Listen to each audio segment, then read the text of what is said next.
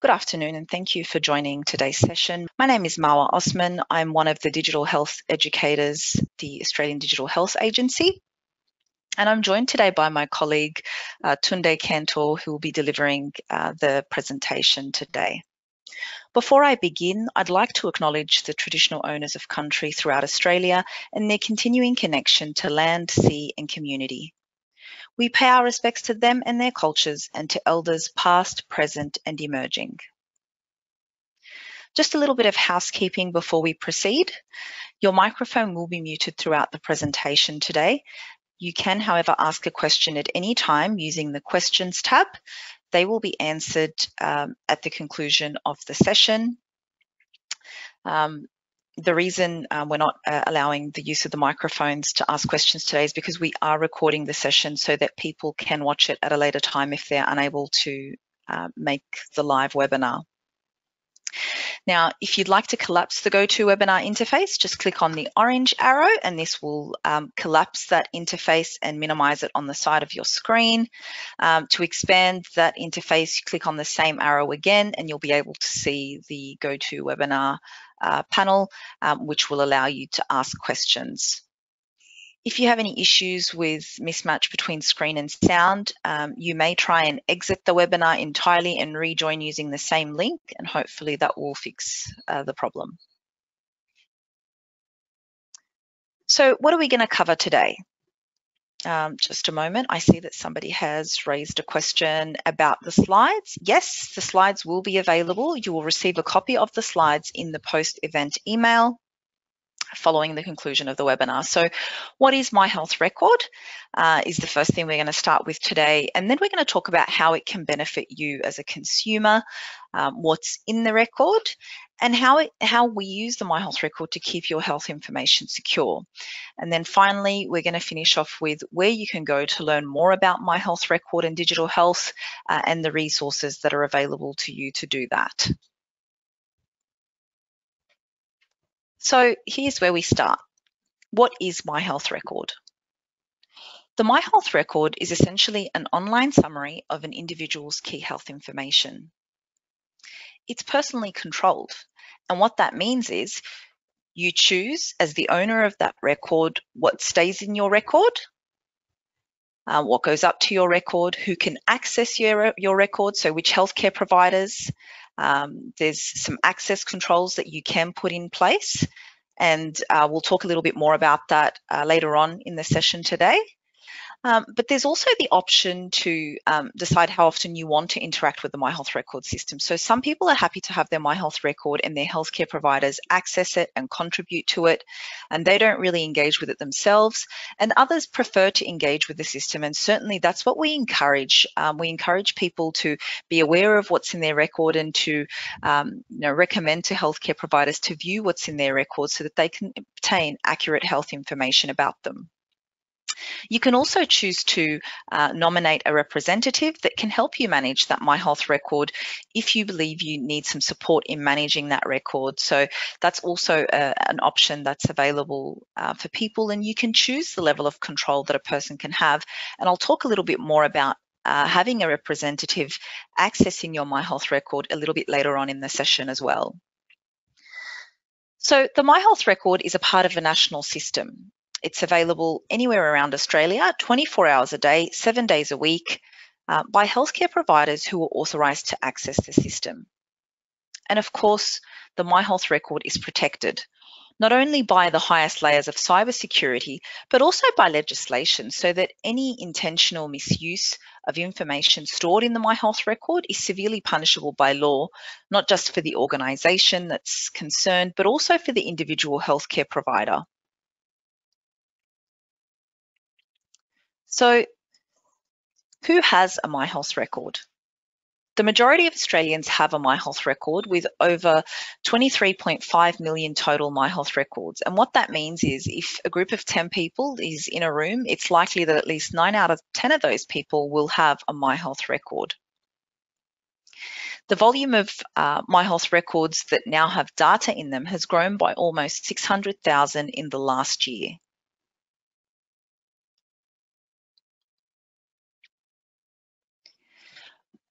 So as I mentioned, most people have a My Health record, and the reason is that from February 2019, everyone in Australia that had a Medicare card or a DVA card was automatically given a My Health record unless they decided to opt out, which means that you probably have one.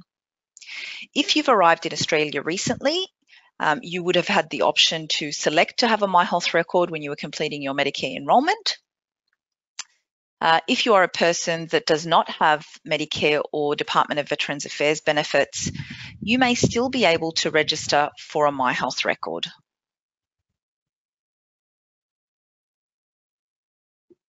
So what's inside the My Health record?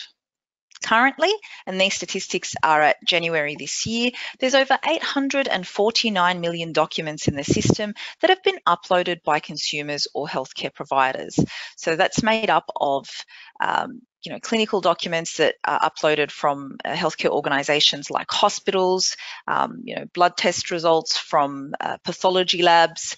Some specialist reports are also increasing in number being uploaded to the My Health record.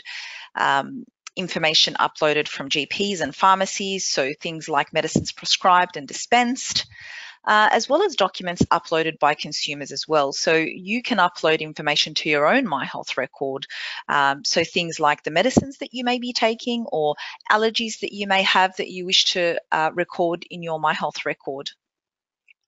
Of note, there's over 268,000 people who have now registered from My Health record who had previously opted out of having a My Health record or had cancelled their record. So there's more and more people now joining.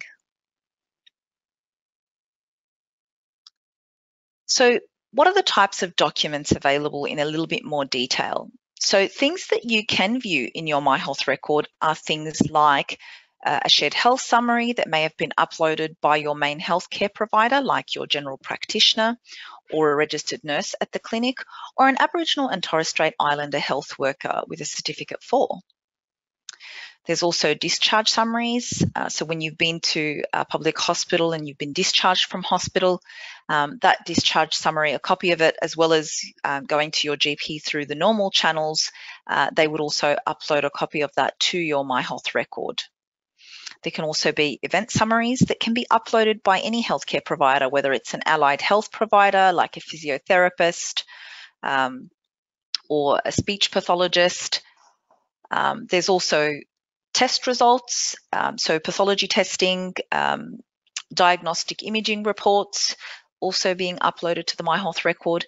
There's also access to Medicare billing and immunisation information. So immunisation information coming, of course, from the Australian Immunisation Register. And we saw how useful it was to have quick and accurate access to a person's immunisation information as we went through the COVID-19 pandemic. So very useful to have access to that in a timely manner. Now, through the Medicare information, there's also access to organ donor register information as well.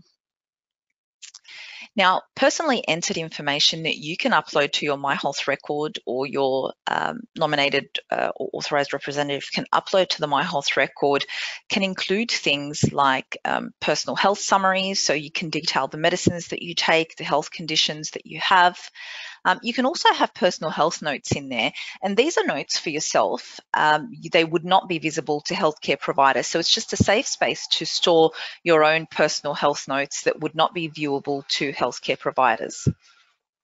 There's also advanced care planning documents that can be stored in the My Health record, as well as custodian details. So if you have completed advanced care planning documentation, you can upload that as a PDF to your My Health record, as well as details of who the custodian is or are. There's also an opportunity for you to upload emergency contact information, as well as childhood development information as well for children that you may care for. So how are people using the My Health record? So we've got more and more people engaging with the My Health Record. Having a look at the statistics, you can see that there was a big spike in January 2022 where we had 13.75 million people view information in their My Health Record, and that was due to a spike in COVID-19 cases and the introduction of masks indoors. And people had a need to have quick access to proof of their COVID-19 vaccinations and PCR test results and other key health information in a timely manner. So we saw more usage of the My Health Record there to view their health information, but certainly the trend has continued. So in January 23, so just this year, there's 5.39 million people who've accessed and viewed information in their record. So I mentioned that there are privacy and security settings that you can place on your My Health Record, and we call these advanced controls. And as I mentioned, we'll talk a little bit more about the options later on in the session. But in terms of context, knowing that there's over 23 million My Health Records, there's only about 50.8 thousand people, so that's less than 51,000 people who have chosen to place any advanced access controls in their records. So there's a lot of trust in the My Health Record in terms of protecting security and privacy. So now that we know a little bit more about what's in the record and how people are using it, let's talk a little bit about how My Health Record can benefit you. You don't need to remember your medical history. If you've got a My Health Record, all key information about the medicines that you take, it can certainly help diminish the need for you to keep repeating the same information over to different healthcare providers that you see, having to say your story over and over again. And it can also help avoid unnecessary testing and scans. So if you see one doctor and then you're referred to a specialist that may not necessarily have access to the test results that your GP had requested, or another specialist doesn't have access to something else that another specialist that's coordinating with your GP has requested, it means that you may be repeating blood tests unnecessarily. You may be repeating scans. When allowing them access to this information may mean they don't need to repeat tests unnecessarily, saving you time, effort, and obviously saving and making the health system a lot more efficient as well. The My Health Record can also increase the quality of care you receive from healthcare providers because it means they can access accurate health information about you while you're with them, instead of having to send you away to first go and collect information about you by sending faxes and forms to other healthcare providers to obtain that history before they can make decisions that are tailored to your specific health needs. So the My Health Record allows you and your representatives to add information to your own health record, and over time, it gives a detailed view of your health. So I mentioned earlier that you can choose to nominate people who can assist you in managing your My Health Record. And this is exactly what a nominated representative is. So it allows you to choose an individual that you trust that can access and manage the information in your My Health Record with you or on your behalf. So this is really helpful, in cases where sometimes people prefer not to use technology, so they're happy for a relative, a family member or carer to do so for them. When you elect to have a nominated representative, or when you invite someone to become a nominated representative, you can choose the level of access that you grant them in your record. So whether you're allowing them access to view information only, or whether they can actually make changes and upload things to your My Health Record. So you, as the owner of that record, always have complete control over what your nominated representatives can see and do in your record.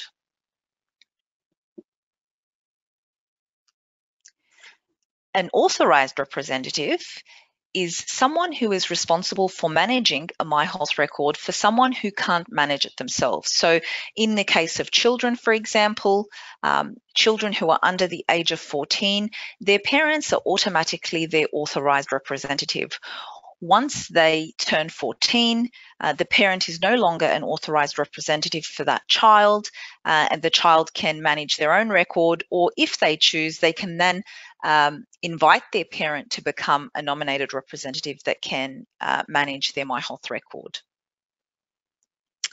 So in other situations where it's the authorised representative of a family member or someone who's no longer able to make decisions for themselves, you can apply to become an authorised representative, and that will essentially grant you complete access to a person's My Health record. You can manage it as if it was their own, but of course, to apply for this, you need to have appropriate documentation to support that application. So there's an automatic setup for parents of children who are under the age of 14, but in the case of others who cannot manage their own record, there will need to be, documentary evidence such as an enduring power of attorney, for example.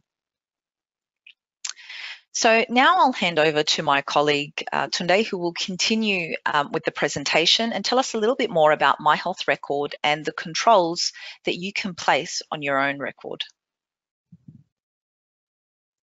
Thank you, Mala. So how does My Health record keep your information secure? Well, there are many safeguards in place to protect the information held in the My Health record system, such as strong encryption, firewalls, secure login processes, audit logging, and there are also people, processes, technologies, settings, and legislation in place as well. So in the area of people, we have people that work at the Australian Digital Health Agency in our Cybersecurity Centre, and they monitor the My Health record system. We also have personnel involved with the administration of the My Health record system, and they undergo security checks. You are able to control the privacy settings in your My Health record. You are able to control who can see what's in the system. We also have a range of processes that limit access to the My Health record system. So we have external software that your prescriber or your dispenser or your healthcare provider may be using, and this has to go through some conformance processes and checks. It has to reach a certain standard to be able to connect to the system. This also includes apps. So for example, the new My Health app. And we have some technology as well. So the My Health record system uses a layered security model. It has multiple security controls in place to protect the confidentiality of your information and to protect the integrity and the privacy of everything that's in the system. And all of the data in the My Health record system is stored in Australia as well. Legislation. The My Health record system protects your rights as a consumer due to the legislative framework that governs the system. So the primary purpose of My Health record is to support your healthcare. There are some rules around who can access and what you should be asked to disclose. So any information within your My Health record cannot be used for insurance or for employment purposes. Information from your My Health record cannot be released without some sort of law enforcement court order, or it can't be released without your consent. Your health data also cannot be sold or used for any type of commercial purposes, and it's a criminal offence for someone to access your record for any purpose other than providing you with the healthcare that you require, and there are serious penalties if people don't follow the rules. There are My Health record privacy controls in place that you can set. So you can choose to enable your My Health record privacy settings to control which healthcare providers can access your record. You can, for example, set a limited document access code, which means that only the healthcare provider organisation that you give the code to can access a document in your record. You can also choose to set a record access code, which means that only the healthcare provider organisation you give the record access code to can access your record. However, in an emergency, and this is in the case that you cannot give your record access code or your limited document access code to your healthcare provider may access your record in such an emergency via the break glass function. But these types of accesses are monitored and logged, so you'll always be able to see if this has occurred in your record. You can choose to receive an SMS or an email alert that in real time that tells you if your healthcare provider has used the record, the emergency access, or if anyone has performed any action in your record, such as uploaded information or accessed your record for any reason.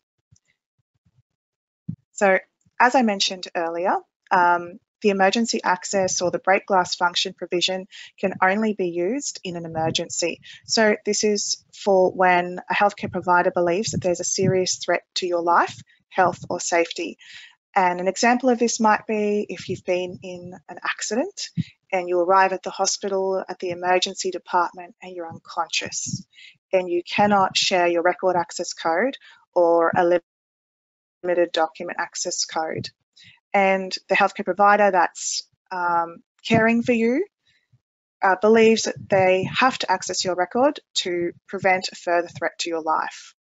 So this is also a time when your carer or your authorised or nominated representative may be able to share a code, but if they can't, this is when that healthcare provider will potentially try to access your record.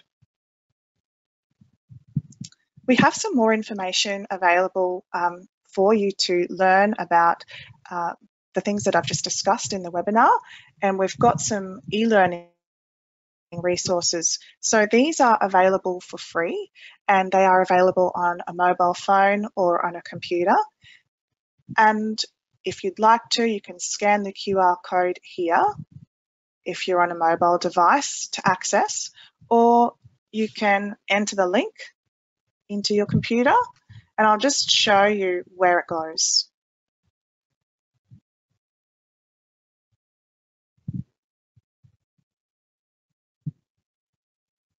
So you can see here we've got a course, My Health Record. Just click on the tile.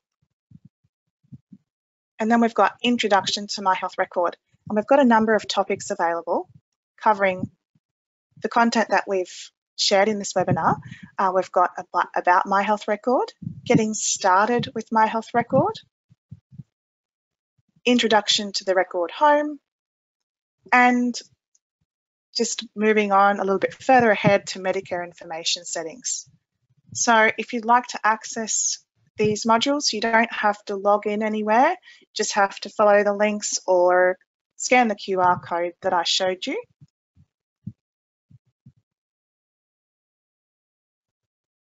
We've also got some further information and support. So if you would like some help with getting started with My Health Record or any type of My Health Record concern or query, please call the My Health Record helpline or reach out to the agency using the information on the screen. Thank you.